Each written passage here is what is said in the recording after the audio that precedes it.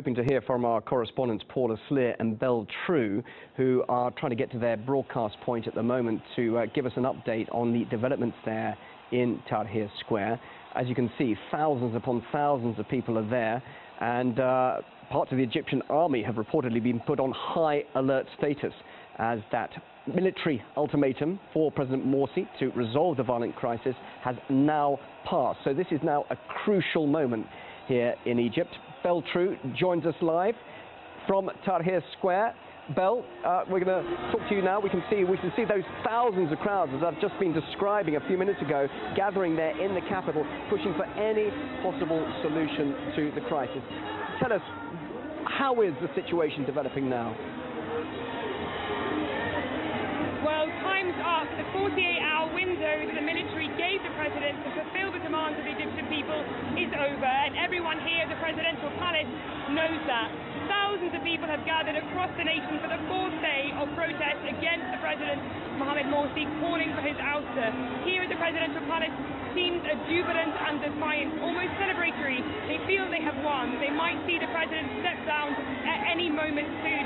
People are banging drums, people are singing, people are dancing. I don't know if you can hear the whistling, but it's a very festive atmosphere here. In addition, I'm hearing slogans of the people and the army and the police are one hand.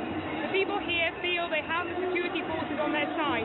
They feel they have the government on their side after mass resignations in the Morsi administration over the course of the last few days. They feel they have the formal political opposition on their side, and crucially they have the Egyptian will of the people behind them. They feel that the president might resign any minute now. This comes after a very difficult year for Egypt.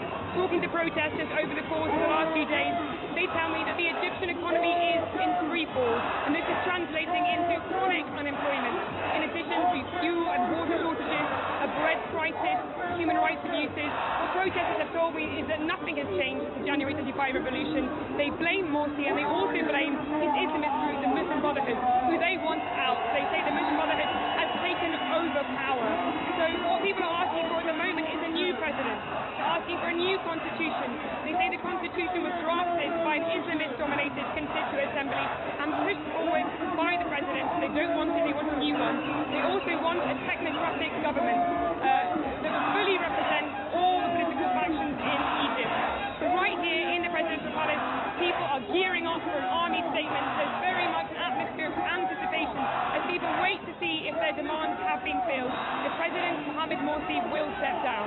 Okay, thanks very much indeed, Belle. Well, Paula Sleer is also there live in Tahrir Square. But before I talk to her, Belle, I just want to quickly ask you, you're saying that there's a feeling of celebration and festivity there, and yet we've been seeing and reporting about violence and people dying. So is there any chance that what's happening behind you in Tahrir Square could turn ugly and violent, just briefly?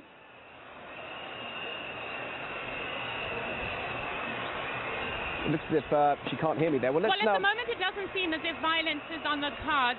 But what we do understand is that in the coming hour, the army is likely to issue a statement. It's taken over Egyptian state television, and what the army is going to say, if it's going to stay true to its roadmap, is that it is dissolving the parliament, it is instituting an interim council. People here talking about some kind of technocratic government, and at the same time it's going to call for fresh presidential and parliamentary elections within the year. Now, an advisor to the Egyptian President Morsi has said that this amounts to a military coup, and it needs to be called by the right word. And certainly there are concerns here that a military coup is on the cards. Let me remind you that Egypt is a deeply divided country. You have pro- and anti-Morsi supporters. You have people from across the political spectrum. There is talk of a possible civil war if indeed the army steps forward and conducts this military coup.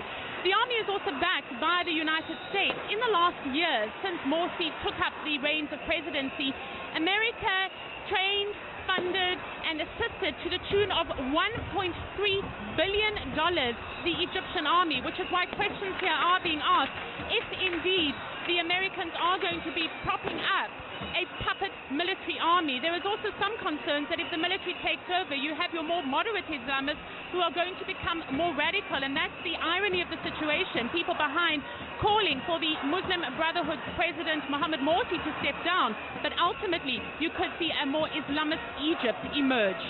Thank you very much indeed, Paula. And that's our correspondent, Paula Slit, and also Belle True, live in Cairo. We'll hear more from them as developments continue over the next few hours. Thank you very much to both of you.